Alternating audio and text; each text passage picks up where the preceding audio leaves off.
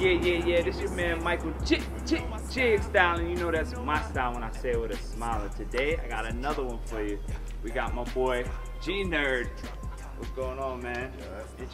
Terrance Smith, man, a.k.a. G-Nerd. Everybody know me as G-Nerd. You know, man of 1,000 moves, all that good shit. Yes, sir.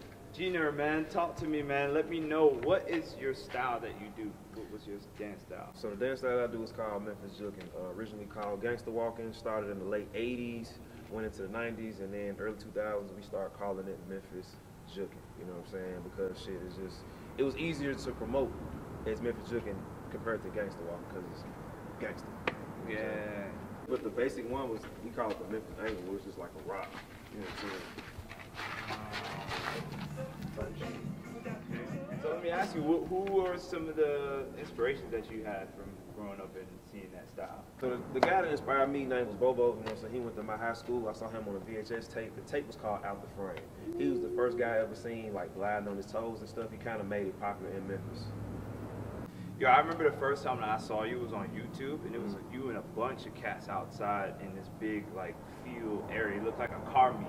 Can you take me back to that time and when that was? Because I feel like that was when Memphis Jookin started really spreading outside of the city, all across the nation, and everybody was hearing about it, especially in Florida, where I'm from. Yeah, so that was like 06. It was at it was the actual Memphis Jookin contest, like citywide contest that Al Capone had through, because he came out with the Buckin' and Jookin song around that time.